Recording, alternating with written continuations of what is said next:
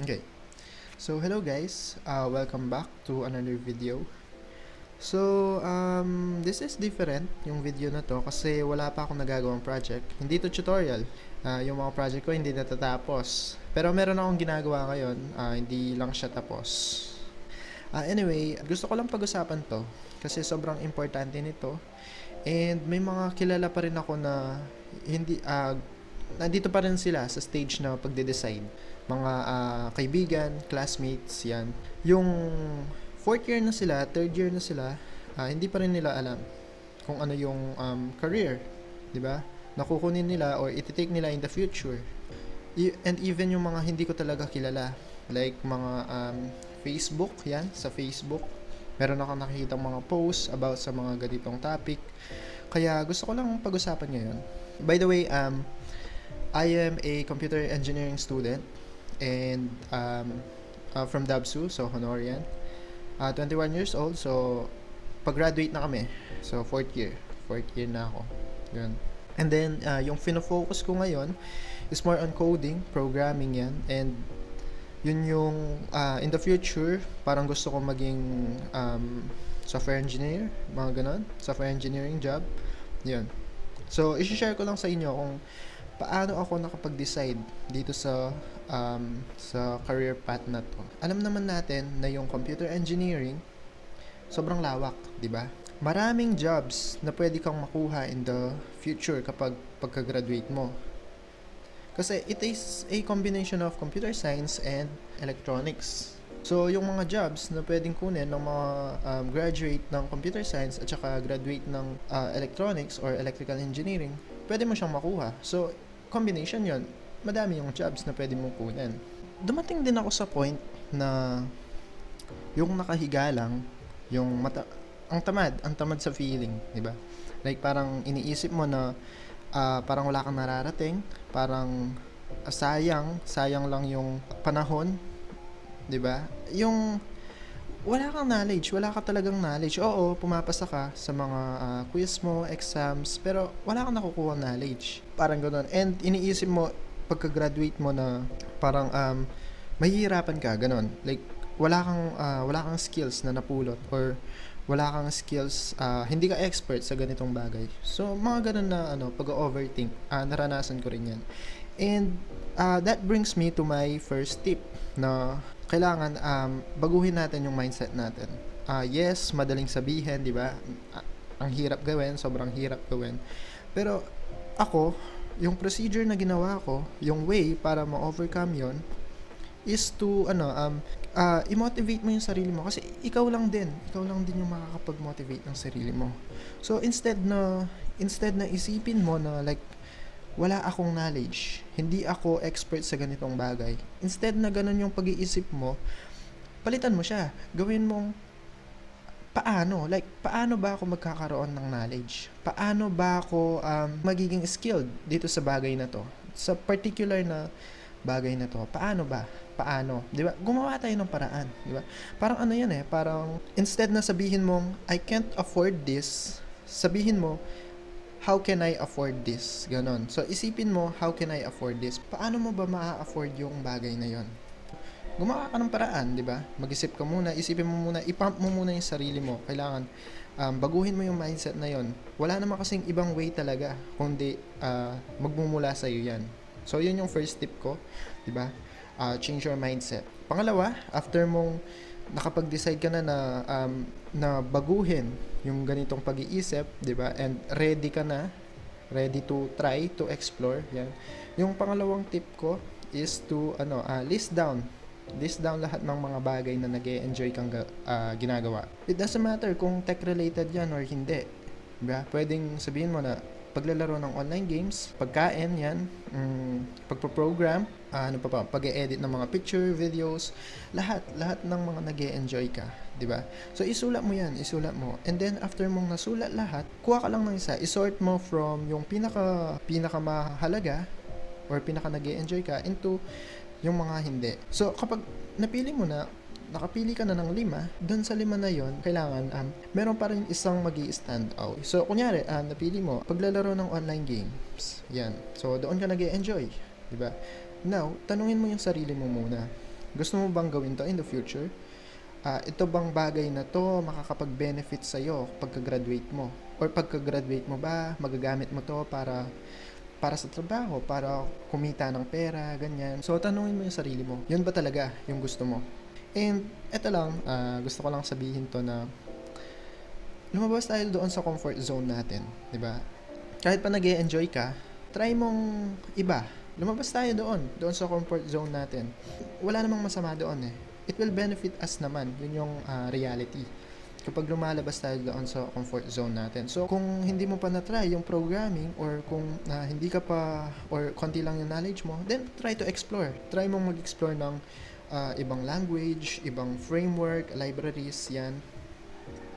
So, lumabas ka lang doon sa comfort zone mo. Para doon mo mas makikita yung sarili mo, doon mo malalaman kung saan ka ba talaga fit.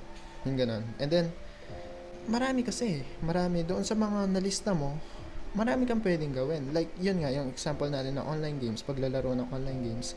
Pwede ka in the future, gusto mo ba maging kang streamer? Gusto mo ba gumagawa ka ng content about sa online games? Gusto mo ba maging game developer? Gusto mo ba yon? Diba? So, marami tayong kailangan consider. So, yung third tip ko, so after mong masort lahat yon, nakapili ka na, then pangatlo is, so do your research, di ba? Google, YouTube, yan.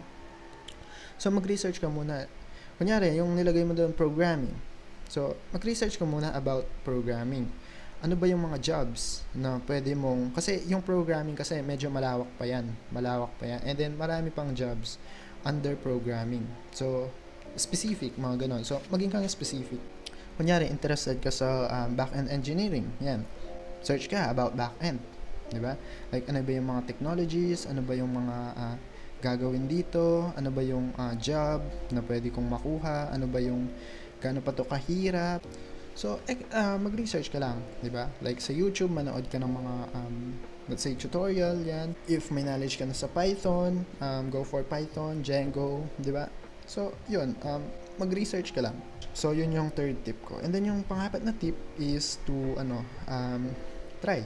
So, dito natin nalalaman yung isang bagay if gusto natin o hindi, di ba? So, kapag na-try natin, doon pa lang natin siya masasabi kung gusto natin to or hindi. Saka pa lang natin magugustuhan yung isang pagkain kapag natikman na natin, di ba? So, try mo lang. Try mo muna, di ba? So, kunyari, naging interested ka doon sa back-end engineering. Nag-search ka na doon, di ba? Alam mo na lahat ng mga technologies, then ready ka na para mag-try. So, i-try mo na ngayon, di ba?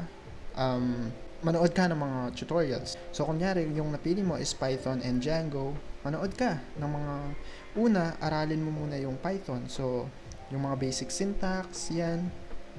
And then, go for Django na framework. Okay, after mong yon, and then try mo na. So, sa code editor yan, mag-code ka na. Start ka na. This is the best time to start, di ba? Huwag tayong ma-discourage doon sa thought na fourth year ka na, parang it's too late na. Hindi. So, kung hindi mo sisimulan ngayon, kailan?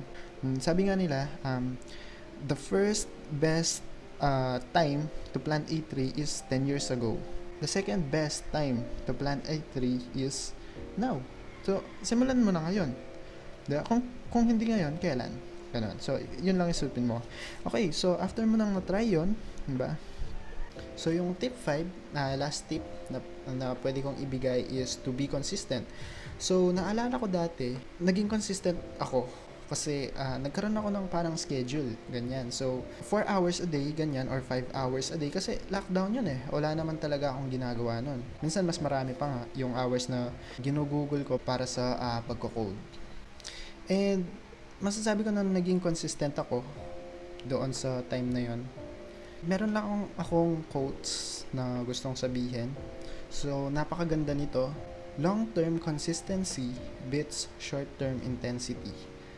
Napakaganda niyan, and yan yung pinanghahawakan ko pag dumadating ako sa point na tinatamad. Diba? Yung parang hindi ko nagagawa, nagiging like 2 days ganyan straight, hindi ko nagagawa, pinlano ko. Yun. So, yun yung pinanghahawakan ko. And sobrang totoo niyan. Instead na yung isang araw or 2 araw, ganyan, Kasi excited ka pa eh. Doon sa mga time na yun, excited ka pa. And then, nawawala yan after ng ilang days. Yung ginagawa ko kapag doon, nanonood ako sa YouTube. Yung YouTube, sobrang laking impact niyan sa akin. Marami akong natutunan dyan. Ginagamit ko yan for education, for entertainment, for other things, yan, tutorial. So, maraming sobrang laking tulong ng YouTube.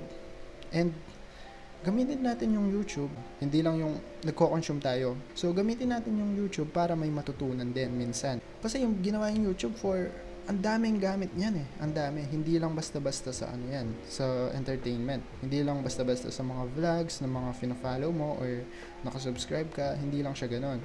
So, gamitin natin yun para mag-gain ng knowledge. Kasi yung resources natin ngayon, everywhere na yan eh. Lahat ng pwede nating makuha, lahat ng pwede nating malaman, just one click, di ba?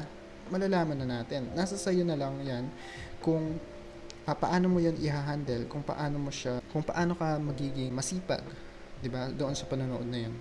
So, channel recommendation, if you are into software engineering, Jomatech, Mayuko for self-development, Tech Lead for some entertainment, Sarcasm, sino pa ba? Yung Traversy Media kung gusto niyo ng programming, mga technicals. If you are into web development, WebDev Simplified, Ben Awad, yan yung mga pinapanood ko. And then, Keep on Coding, yan. Maganda din for random. Yan, so, inspiration lang.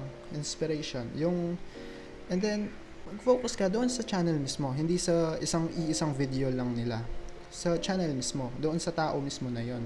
Diba? Isipin mo na yung parang in the future, parang gusto mong maging siya. Parang ganon. So, motivation lang yon. Inspiration mo siya. Like in the ilang years, ganyan, gusto ko maging ganito ako. And until now, masasabi ko na hindi pa rin ako nagsasawa. Namomotivate pa rin ako doon sa mga ganung bagay. So, yun lang. Sobrang laking tulong ng YouTube talaga. Manood lang kayo doon and keep the inspiration going, motivation, yan. And sana, wag tayong maging excited lang. Wag tayong ma-excite lang. Kasi yung excite, panandalian lang yan eh. Nawawala agad yan. Yes, malaki yung parang magbabago, pero short time lang. Unlike sa pagiging motivated. Yan. So, siguro hanggang dito na lang. Salamat sa panonood.